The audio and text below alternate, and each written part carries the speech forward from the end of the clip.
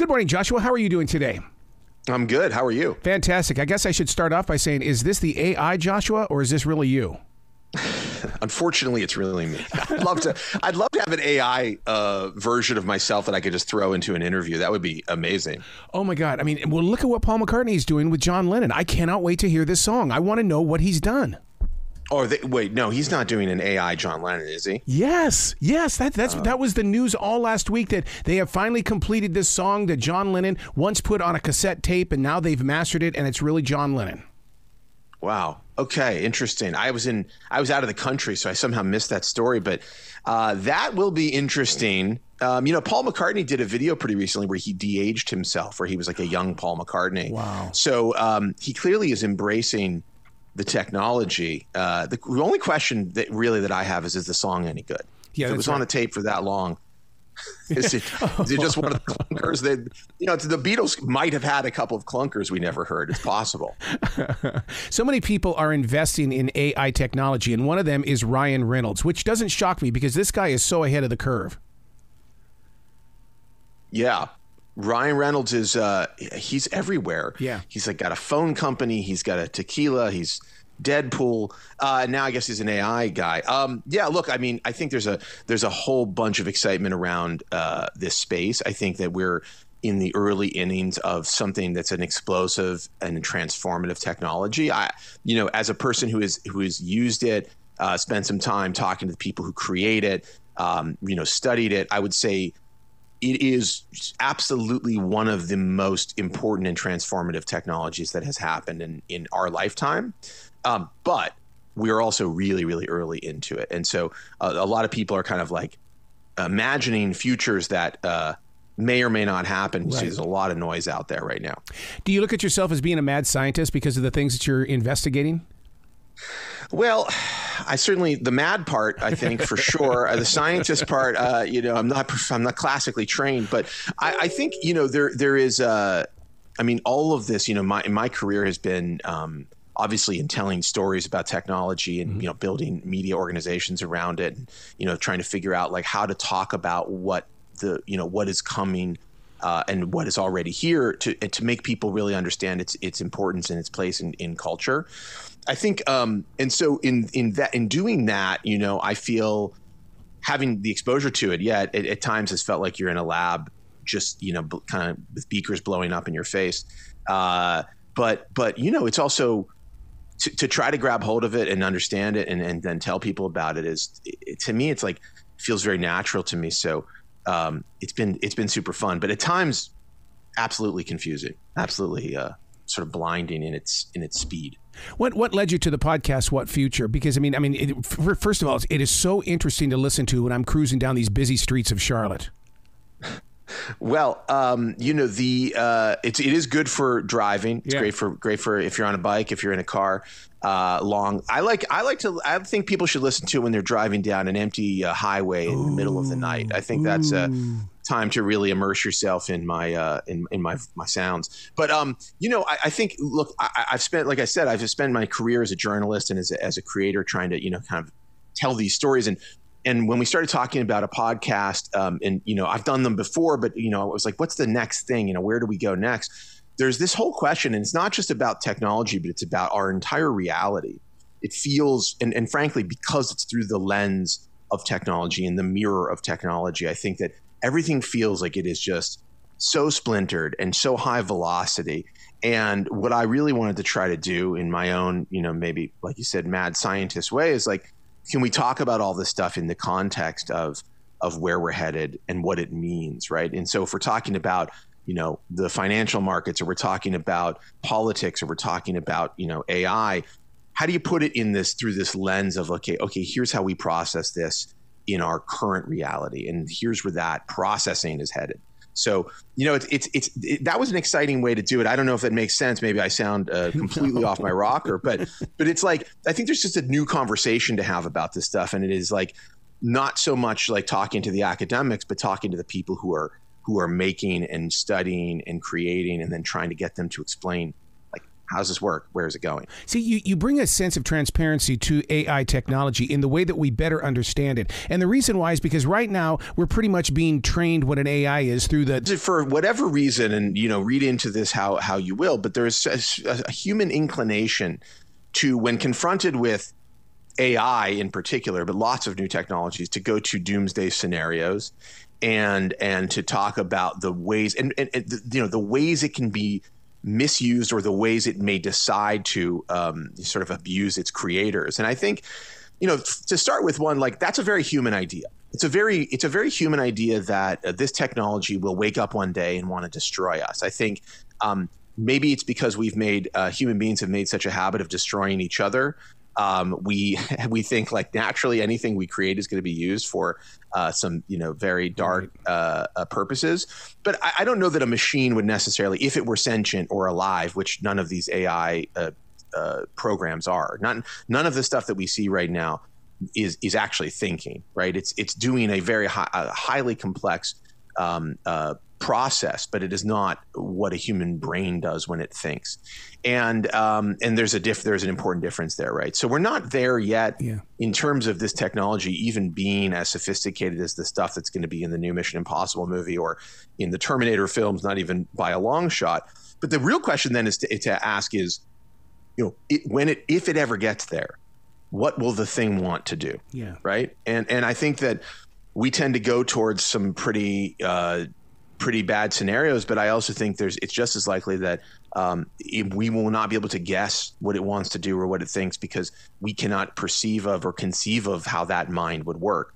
And so there's a lot of unknowns there. Does that fill me with fear? Not so much. I mean, you can still unplug it. I mean, it can still just be turned off. Like, it's not this inevitable thing that will exist forever. It's like we still have a lot of control over where the technology goes. I got to tell you, Joshua, the astronauts laugh at me when I bring up AI technology, because I keep telling them that it'll be the AI that'll step on Mars, and they laugh at that because in their heart they're convinced, no, it'll be man that'll step on Mars first. I mean, you think about all the times you've tried to watch a movie on Netflix and it just won't load. There's an error, it buffers and weird, or your internet goes out or whatever. I mean, it's funny. We talk about technology like it's this incredibly infallible thing that once you create, like, oh, everything's a calculator, right? Like, oh, if I need to know a math problem, I can punch it into a calculator and the calculator will give me the perfect answer. Well, before there was a calculator, there was an abacus, and that was not technology. It's a basic idea. But, like, the idea that if you think about all of the times your phone drives you crazy, now apply that to, like, getting to Mars and going and exploring the planet, right? There's a million and one things that can and will go wrong. I think the human element, I think we're never going to be able to count out the human element. We don't even know how the human brain fully works yet. Right. The idea that we think we're going to have a brain that is superior to that in a machine is sort of an interesting idea that, frankly, is being pushed by a lot of people who have a financial stake in convincing you they're creating the perfect, computer brain. I think you're right, though. I think the astronauts will walk on Mars. I do not think it will be like a Terminator in all likelihood. I think people just are like, it's fun to think about, but we have a long way to go. I mean, the batteries on these, like, on like a very advanced, like, Boston Dynamics robot can only last for half an hour or something. So, true. How are they going to, there's ways to do it. I think we're just far off from that. You are so absolutely right about that. Even with Tesla, I mean, you can only go so far in a battery operated car. Yeah. Oh, I mean, also autopilot. I mean, Tesla has been touting this, and I say this as a guy who has a Tesla and never turns it on because I'm terrified of what it does. It has caused a ton of crashes. Yeah. And it is a really, really an error-prone piece of software, and that's just driving around on roads on planet Earth. We're so far away from the stuff that you hear, like some of these guys talking about in the AI world, that they're going to suddenly have Skynet and it's going to start a nuclear war. Right. Yeah, right. We're not even in the beginning of that game. So what's more mysterious, cryptocurrency or an AI? Well, crypto is, I think there's a lot of mystery about it because it's very hard to explain or understand. Yes. And even the deeper you go, the less you seem to understand about it. Like, I mean, it's funny, but there's an interview with Mark Andreessen where somebody asked him to explain, he's, one of the greatest, minds in technology, huge investor in the crypto space. Somebody asked him to explain why people needed cryptocurrency, or why people needed these sort of ledger systems that exist that are, sort of what the blockchain stuff is. And he really struggled with an answer, and I think, like, if you're pumping billions of dollars into it and you're a technology genius and you can't really give someone a good, clear answer, we might need to spend a little bit more time figuring it out. I think we're just like everything now. We're just rushing into it. Yes. People are excited about it. It has some potential in the short term, but what is the long-term upside? We don't know yet. So we're in a process of exploration right now. Dude, I was there when Pong came out, and I thought that was the greatest invention on the face of the planet. I think about this all the time when I was playing like my NES and a new game would come out and you'd be like, these graphics are so realistic. Like, I feel like I'm there. And it's like, you look at the graphics and it's like 4 colors, yeah, and super pixelated. And when every step of the way that these moments happen where people are like, it's never going to get better than this. Go back and watch the first Toy Story. Oh, okay. Yeah. Oh, yeah. I mean, look at how you will laugh at how bad the animation looks. You will laugh at how just like first generation it looks. And like, that was the best of the best at its time. Yeah. And so, this stuff there's so many advancements coming that we have yet to even process or understand or think about. Like we're in the I've said this a million times. Maybe I'm a broken record. I just think we're in the earliest stages of living with and working with all this technology. We're not at the end state. We're at the beginning state, right? Like the iPhone's only been around for, I don't know, 12 years or something. That's not very much time. And in that time, it's already evolved to new things and to new ways of how we use it. So, and that's just one small part of this puzzle. So I always like to just kind of remind myself that, we have not figured all of this out. And so the best thing we can do right now is learn and try to understand and navigate, how we are supposed to live with these devices. Man, if you could only hear these conversations I'm having with these singer-songwriters who are horrified of the AI because they're horrified that it's going to steal their voice or steal their style of sound. Yeah. Well, it will. Oh, God. I mean, people are already doing it. There's this AI Drake song that, went on Spotify and people were like, hey, this is pretty good. It's like the music was created by a human, but the voice was an AI version of Drake. AI is not the right. It was a, digital replication of his voice. Yeah. Using it was a deep fake essentially, right? Taking his voice and then modeling a program, that could speak it back. But people thought it was real and people liked it. They were like, this song's pretty good, actually, this new Drake track. I think there's going to be an explosion of that happening. I think the biggest targets are going to be people like that who are huge stars. And frankly, part of our job, and this is where I always, sort of what I was just saying, is our job as human beings is to learn to understand the differences between the real thing and the fake thing. There are plenty of signals if you pay attention to pick up on.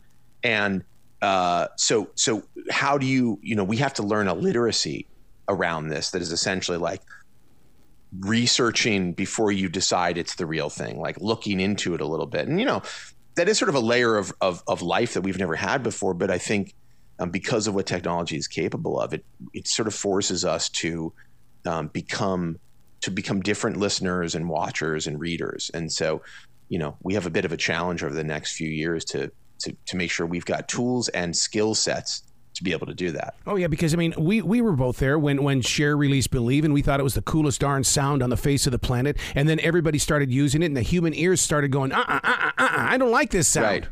Well, what's funny about autotune is it was originally used to correct in subtle ways. I mean, I used to produce music, so I remember the early days of autotune, and you'd use it like somebody came in the studio and they were a terrible singer, and you'd like, well, yeah, I can actually fix this. I can make them sound like they sing on key. Now it's used like that still all over the place.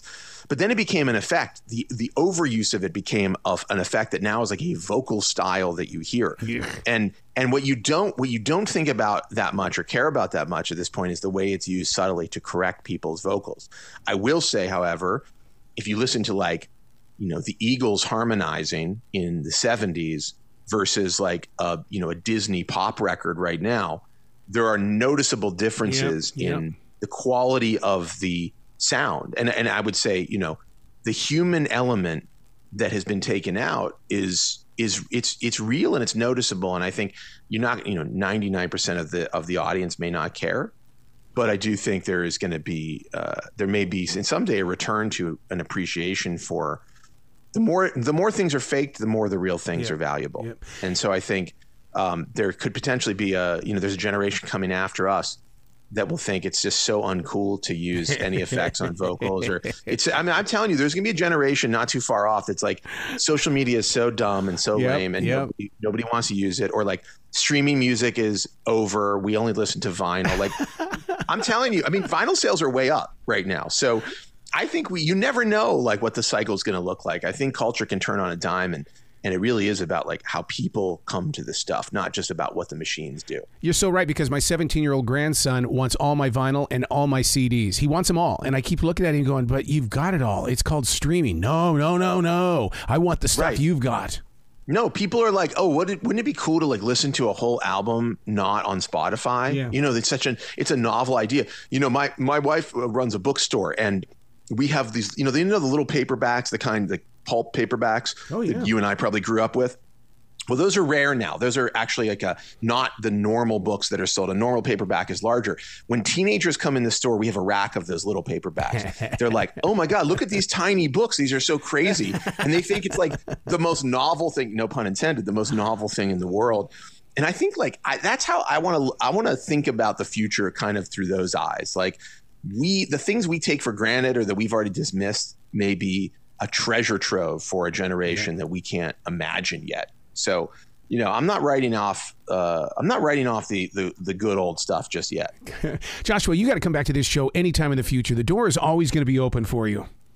I mean, I would love to. I'm loving this conversation. Like I love to talk about, this is the thing. This is why, I wanted to do the podcast. That, my podcast is to get into the levels below what you hear in the headlines, the stuff that like, you know what I mean? The headlines are just so full of it. I mean, it's just all, but funnily enough, the headlines you see are tuned to be ranked high in Google search or to show up and make you click on social media. Yeah. They are not a reflection of what these stories actually are. They are a reflection of trying to play the system so you will click on the story. That's it. And I think, I'd love to just have more conversations with people where you can say, okay, go one level below that, go two levels below that, and it's not the thing that you think it is. Oh my God.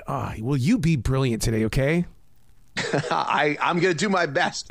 All right. Bye, guy. Thanks, man.